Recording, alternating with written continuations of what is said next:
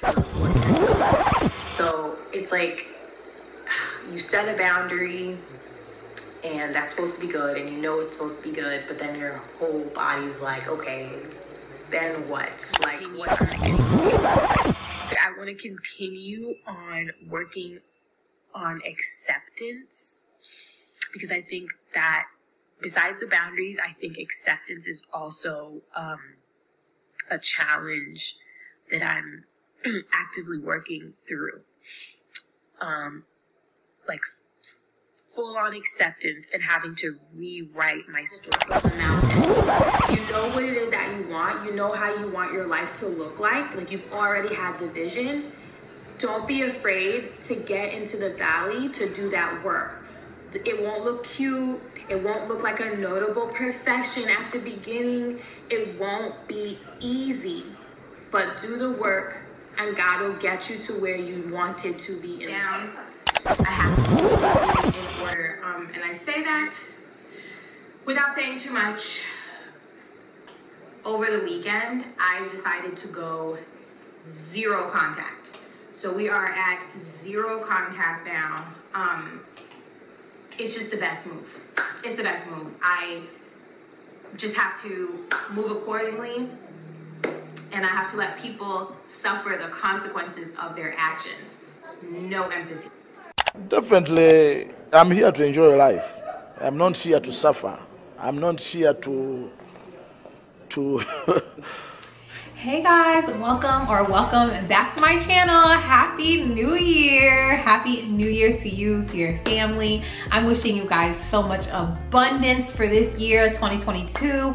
I mean, 2021 was hectic, to say the least, right? I mean, like, we just watched a little bit of like what I was going through in 2021, but you know what? Like, I literally wouldn't take any of it back because it brought me to you guys, and it brought you guys to me, and there's like 700 of you here now, and that is no small feat. I am so happy for this community that I've created, and like, the goal is just to keep getting bigger and bigger. But in the meantime, if you are new here, my name is Stephanie. This is just a video journal of me raising myself while I'm trying to raise my daughter. We are living in Charlotte, and this year is my chapter 2. So chapter 1, you guys got a little preview of at the beginning.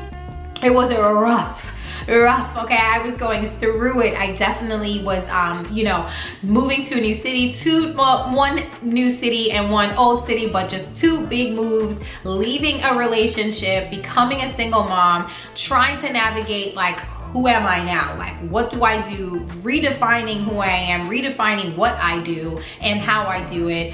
And then just like trying to find my footing again. It was a shit show. This is my life, and I'm the main character. It was a lot, but I met a lot of new people. You know, discovered a lot more about myself, discovered what I do like, what I don't like, and we're here now. We're in the chapter 2, and I'm really excited for the chapter 2. I know for me, I'm tired. Actually, guys, like, I just started working out. Today was my day 1.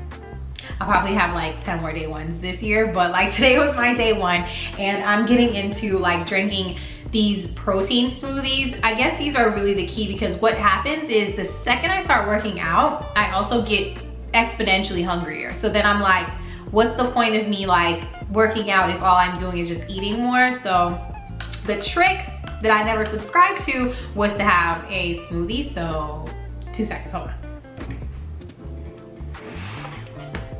Oh, she's thick. I'm trying to get thick too though, so, you know, so we understand, so we see each other.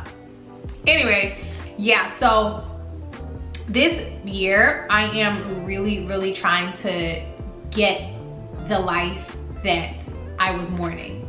I was finding myself talking about all this healing and doing all this work to just get back to myself, whatever that self was, you know.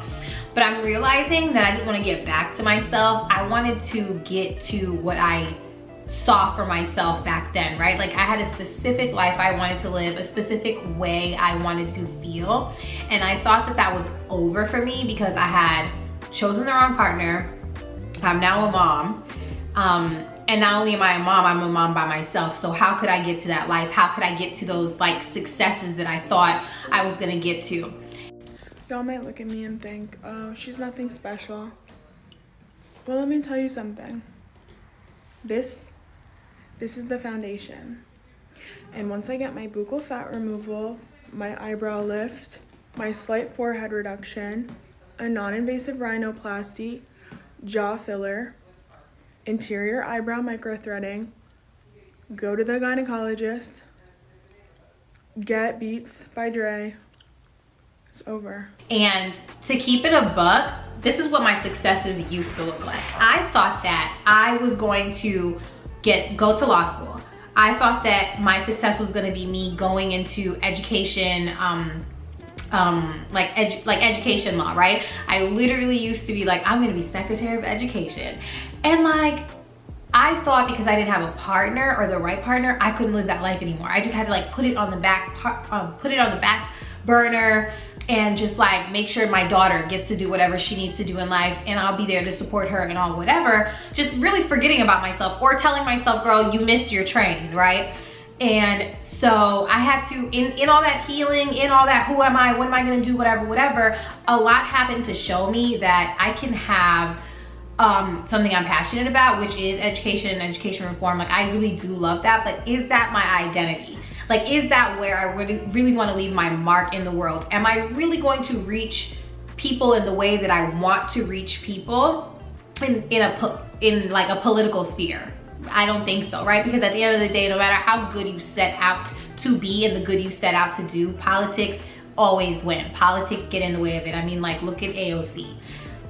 We had such high hopes for the girl, right? I had high hopes for her, and I feel like she's fallen short, and I try to remember that she's fallen short because of the sphere that she's in. It probably isn't her, but again, the people I want to touch are right here. The things that I want to talk about and I'm able to talk about without worrying about how to say it, what to say it, when to say it, how to do it, we're right here, right? Like, I've somehow stumbled into who I want to be seen by and the things that I want to invite into my life. And again, like, I don't know, 2021 was tough as fuck, but I'm happy for it.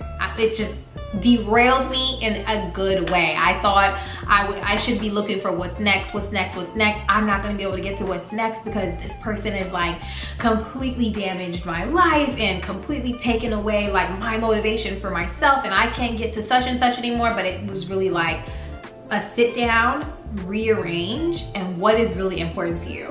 What is it that you really want to do? So I wanted to do those things in order to create an impact, and I'm still creating an impact in a different way, and in a way that actually fulfills me so much more. I love running my mouth. So like, this is natural, this is normal, right? I was also thinking about getting a sticker on my G. And I've always been like a person who's really open with my stories, open with what's going on with me. I really do find that's how I like connect with anyone I've met. I know, you know, it's the popular thing to be like, you know, you gotta watch out who you're telling your story to, who you know, I'm a private person, I'm a whatever. And I'm like, that's well and good, that's cute for you. Yes, certain things like certain things I do think you should keep to yourself. And you know, not everything is for everyone's ears, you know what I'm saying? But I have always found that because I am so open to relate, because I am so open, it's easier for me to have people relate to me or for me to relate to someone else. I do not like that feeling, like when I'm opening up or having a vulnerable moment or even crying and the person is just like, like, no, this is an invitation for you to open up a little bit as well. Like, come on, like, I hate that. Like, my what do you call it? My love language is definitely like acts of service. I love physical touch. So it's like if someone's crying, I don't care if you're a stranger to me, I'm going to hug you. Like, and I kind of want the same back. And if I can't hug you, I definitely want us to be able to, in conversation, hug each other. Like what I'm going through, what I have gone through, I'm going to talk about it. I'm going to share it. I'm going to, you know, whatever. It's like, it's for everyone to witness because we're all going through something, and sometimes those things overlap, right? Those things like touch each other. What I may be going through, and you know, this is like real anecdotes, things that I have gone through that I have shared. You guys have like immediately run to my DMs to tell me like, oh my God, girl, like I can't believe like you went through this too. Like you don't look like someone who would go through this, or I wouldn't know how to share my story, or I don't know what to do if I can even talk about what's going on with me because so-and-so and such and such. And it's like, y'all, we're each other's witness to what's going on. And I feel like, again, the more we talk about what's going on, the more we're like pulling up the next woman, the next mother, the next friend into being like, look, shit is gonna happen, but I've moved through it. Here's how I've moved through it. Look at my example. You follow this example, add your twist to it. You might be able to do it better in a quicker time, right? And like, that's the impact that I want to leave. Pulling someone up behind me, and then they'll pull up the next person behind them. Y'all be weak in the knees. Stand up. Stand up. Because I'm not gonna stop talking about what's going on with me. I'm not gonna stop talking about how hard it is to be a mom, and like be transparent about how hard it is to really like find your way in life when you are someone who just thought you had life planned out. And then that's where I am with things. So this is my chapter 2. And you know, a lot of new stuff has already been happening for me. The first thing, I got a new car. So I'm gonna put that up here so you guys can see. I mean, truth be told, I had a wonderful car before. I had a Mercedes before. Nice, you know, situation, but my baby's father actually bought that car for me, and may seem like, not this train, what may seem like, you know, or it should have felt like such a wonderful gift, and like this, like, I've got this and blah blah blah. It didn't really feel like that. Like, I'm gonna tell y'all, like, I don't know if you've ever gotten a gift from someone that felt more like reparations. Like, you know what I mean? Like, someone just got you something, and it, instead of feeling like, oh my God, like, thank you, like, this is a sentimental something, it really felt like you're not gonna be able to say, I never did anything for you. And I just feel like I never let myself get connected to that car. It never really felt like, you know, it just felt like a duty being done rather than like a real true gift for me. And I've always felt a way about it. And, you know, so I was able to use that for like monetary gain, because right now, y'all, if you are looking to sell a car, now is the time. I went on Carvana and I basically got back like the value of the car. So look at that. Won't he do it? Okay, what the devil meant for bad, okay, what the devil meant for evil,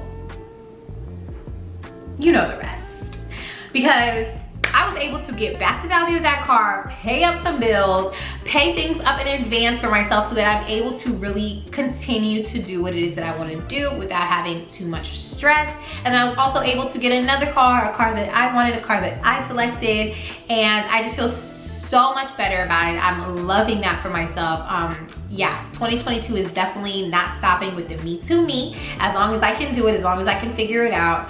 And then, you know, I also got some like advice, it wasn't advice, but it was definitely kind of like a get out of my head little push from, once again, my girl Janae. She's definitely been, you know, side note, we met online. Like, I have not yet even like had a chance to like be shoulder to shoulder with my girl, but that is my friend down. Like, she is my family.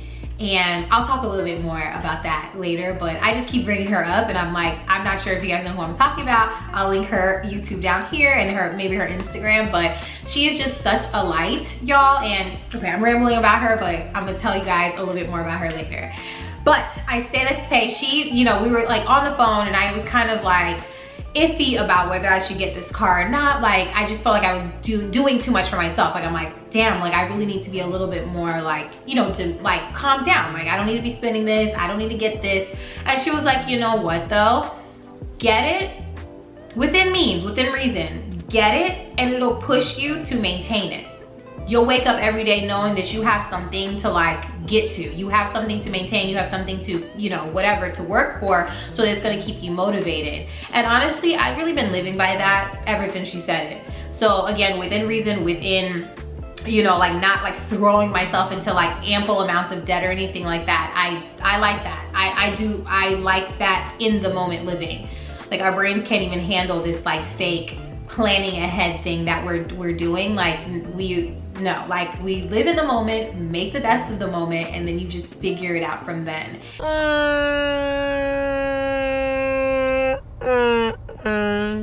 What's going on? And it's been making me happy. That's my source of happiness right now. Like getting for myself what I would like to get for myself, the things that I was waiting for someone else to get for me, whether they be my needs, like things I actually need in order to survive, in order to feel loved, in order to feel important. I've been giving those to myself, and the things that I want. Bag, a car, this little trip here, this whatever. I'll be doing all of that this year. I'm saying yes to the things I need and hell yes to the things I want. So watch out. So there's that. That's new. I've got a lot of new apartment stuff as well. I'll definitely do like an apartment, like a small little tour. My room is still really not, I mean, I feel like my room is done. I just feel like I might need like something above my bed. It's a lot of white space in here. But the living room is really coming together. I've updated my Amazon store if you guys want to check that out. Like mostly anything you see in my videos, even like the stuff you see back here, minus this dresser. A lot of people ask me about this dresser from my Instagram, but I actually got it at like a Miami mom and pop shop. So, you know, and I'm not giving, you know, those girls that are like, I got it from a boutique. No, like I'm being serious. I did not buy this at like anywhere else that I could suggest for you to go get it. I got it off the floor and somewhere in Miami. So I'm not lying, I swear. But other than that, anything else you do see on the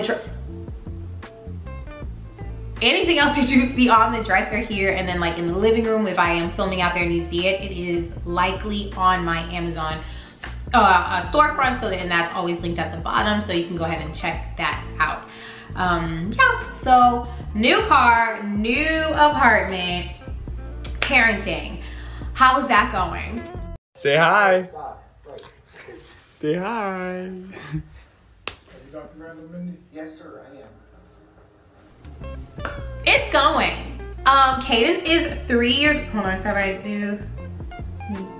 She's 3 now, which comes with its own like new set of like headaches. It's wonderful to see her growing. Like we went to the doctor the other day, and this was the first time that she's actually been like on the growth chart. She's always been small. Well, not really. From birth, she was kind of chunky, but you know, they lose all that weight after a little bit. But she's always been much shorter. When people meet her, they're like surprised how tiny she is, but I'm like, I'm pretty small and I'm thin as well, so whatever. But she has always struggled to getting on the growth chart, which has always made me feel so much extra added pressure. That used to be such a point of contention in that relationship too, because I felt like I was the only one like keeping all that pressure and like that guilt on myself. Like I was feeding this girl round the freaking clock, like never paying attention to what I'm eating, making sure she's eating, all to go to the doctor, and they're still like, she's at the same weight, or like, are you, you know, talking to me like I don't know how to feed a child, and I'm like, I swear she's eating. But yeah, this is the first time in her 3 years of life that she is on the growth chart. She's like doing really well. She's always been doing well, but you know, they like to have something to be able to measure, whatever. But I was really happy for that. That was definitely a parenting win for me, and I was so proud of her. Like she took her shots like a champ, like her 3-year-old shots. And yeah, she's just gaining a lot more personality. And because she's gaining a lot more personality, she's also expressing herself a lot more. Anyway, you're a punk. You can never be like me. You can never try to beat me. Nothing. You're a punk. I'm her. Meanwhile, you're sitting there being a that. I'm not scared of you. What's up? And this is where it gets, you know, really puts to the test that like gentle parenting that I want to be doing. I subscribe to gentle parenting hard. And I, you know, have to study a lot of it because it's not natural. Like I did not grow up being gently parented. I barely grew up being parented. But, you know, it's like, I feel like even people who have gotten like a little like nicer parents, oh my God, I don't mean to say like my mom wasn't nice. My mom was nice. My dad was nice as well, but there's just certain, you know, there's just certain short fuses. There's certain things they didn't take the time to like validate for me. So it's not as natural for me to do it for Cadence. And so I definitely could see like the inner struggle within me. Like specifically when she asked me why for something, like I have to like, it takes a minute for my brain to be like, because you like, you know what I mean? Like, and I actually just take the moment and tell her the why, because I do remember when I was younger, I'm like, is it gonna kill them to just tell me why they want me to do something? It's not because I'm not gonna do it. Like, I just wanna know why. Like, you know, as kids, you don't see past your toes. So it's helpful a lot of the times. And I feel like it also calms your nervous system to know what the product of your action is about to be. Like, if I do this and I've never done it before, what is gonna happen? Can you let me know what's gonna happen so that I can feel more comfortable doing this? So these are the things I like have to like remind myself of my own childhood. And then when I'm doing like reading, or when I'm like on, actually I'm gonna link it here if you're interested in this girl, this woman I follow on Instagram. She just has like wonderful tips on like how to have certain conversations with your child. And of course, like there's skeletons of how to have the conversations or how to react in a moment. But I do find myself like having to like practice them, and then so that when I am in that moment, like I know what to say, like I know how to handle it. So it's made me much more empathetic, because a 3-year-old child is testing. It's very testing. And I don't know about your toddler, but my toddler, she gonna say what she gotta say. And it's, listen, look at me. I want to be chill, but God has other plans for me, okay? Yeah, I'm getting, yeah. I guess that's me now. But I didn't think she was gonna do that so early. So it's very challenging whether, you know, to like, what's the cutoff to, okay, you're expressing yourself, but okay, I still pay the bills, so watch your mouth, you know? So we're working on that, but it's just been, you know, we went through like Thanksgiving, Christmas, it was just us two, you know, we're really forming our family as just us two. And yeah, I'm loving it, I'm liking it. It's definitely not what I thought. Once again, a lot of not what I thought, but it's happening. I'm living through it, I'm making it work. So yeah, like I'm excited about that. And by excited, I mean, I'm just excited to see how she continues to develop and like learn in new ways that I can help her develop while at home. One concern I do have though, I'm gonna talk about it. Do I talk about it now? I'm gonna talk about it another. I might talk about it a little later, but one concern I do have is how difficult like this, as a teacher, as a former teacher, I knew that the school system and getting your child into a school is difficult, but damn. I've gone through a private school system, so my parents didn't really have difficulty. It's like, okay, if you have the money, here, put your child here, you know, they're fine, whatever, fine. But I thought I was gonna stay away from private school with Cadence, and every day I kind of feel like I'm getting pushed to figure out a way to get her into private school. But we'll talk about that another time. But it is kind of sad. Education system is crumbling. So for 2022, I did make like a bigger vision board. I did it like, you know, everyone else is doing their like digital vision boards, which is really cool. I liked it. I have mine on my computer desktop so I can really see like what it is that I'm working towards. But I also want to make smaller ones, because I just feel like when you look at a big vision board like that, like it's nice to look at, it's cute, it's aesthetically pleasing, whatever. But for me, I find it really hard to look at something in such a macro term. I need it to be micro. So while those matter, the bigger picture matters, like I don't want to underestimate the smaller steps it takes to like get to that bigger one. And I'd like to focus month by month on those smaller steps. So like, for example, on my vision board, I did put that like, I want to be more, like it's just this person that looks really fit. What does that really mean in the day-to-day sense, right? So I did put for the month of January, I want to at least for 3 weeks, I'm giving myself 3 weeks of being fully active in the gym. So I think that's more of an attainable, tangible goal. And then for money, I want to put away $3,000 in savings this month, right? Because my bigger one has just like this stack of money, right? Like a lot of money, whatever. Yes, I want to have a lot more money put away and make a lot more money this year. But for this month, I want to have $3,000 put away. So those are like kind of like what my micro goals are looking like in order to fit in the macro of things. And I think I'm gonna continue moving that way and check the boxes off that way, because then, you know, I just feel like it just does better for your self-esteem and for your validation. Like seeing yourself actually accomplish something, and then later on, like at the end of the year, you could step back and you're like, oh, okay, I did it, like I got there. Being a hottie who has depressive episodes is a full-time job, but I'm managing it. And technically I'm the only one managing myself, which makes me a CEO, which makes me a boss babe. I'm always winning.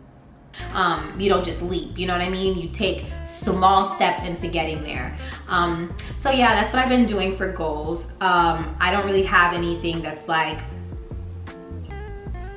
you know, like mine are pretty regular. They're just for me. There's just things that I was definitely not able to pay attention to in 2021, so I'm gonna get to them this year. You know, as we talk some more, I'll definitely share with you guys what I've got going on. I ended the year with getting a deal that has not come out yet, so I don't want to talk too much about it, but I promised myself I would, and I did. It literally took 6 months, but I did it, you know? And again, it didn't look like what I thought it would look like, but it was a step to what I am going to be, you know, attracting. I couldn't hear what you said. It was a step to what I'm gonna be attracting and dealing with this year. So I feel like I'm pretty set up.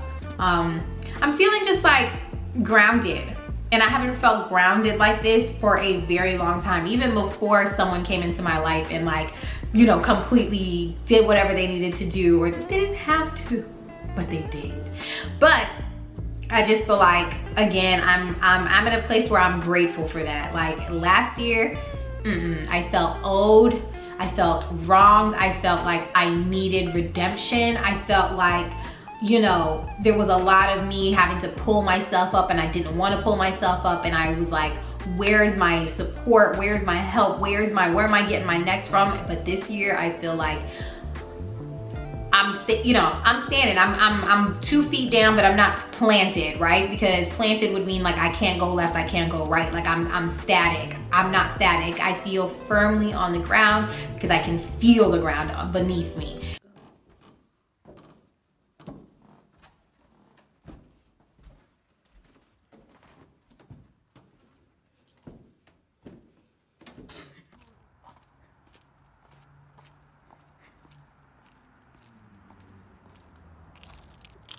And that makes me feel like I'm alive. I'm here, I survived something, and so now when opportunities are coming at me, when I have a problem, I know I can get through it now, right? Like the problem is the freaking opportunity, rather than being a problem that knocks me on my ass now.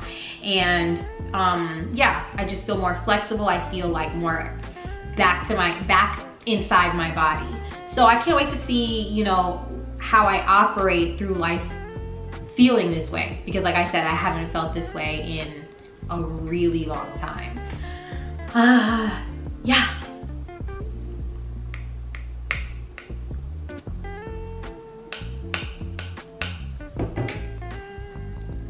Am I skinny yet?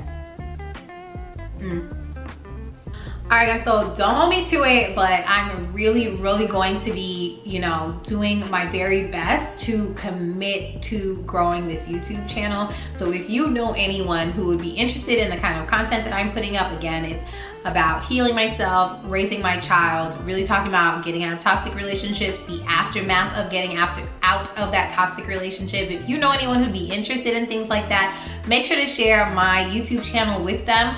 Otherwise, I will also be committing to, and I will also be committed to growing this channel by being more present for you guys, right? Like you guys want to watch videos, so I'll be producing more videos. Guys, keep in mind, I'm a single mommy.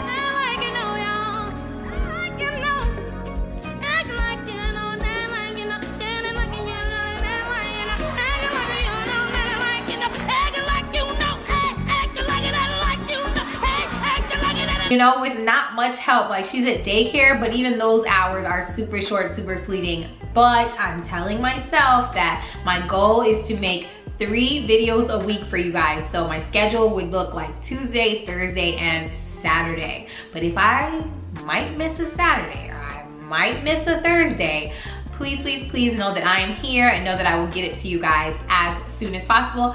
But I'm not even gonna start with that. I'm gonna start with, I'm going to make sure to utilize my time correctly, make sure to use my new handy dandy iPad and my planners to really schedule my time out so that I can stay consistent, because that is one of my huge goals this year. I want to grow my YouTube. My Instagram has grown exponentially last year. Like, I mean, it blew up, and it's because I put a lot of work into it, so it did blow up. So I want to put that same energy into my YouTube, just because I feel like this is a different community here and this is a different type of interaction. So I'm excited to do that, and I'm excited for your help, please.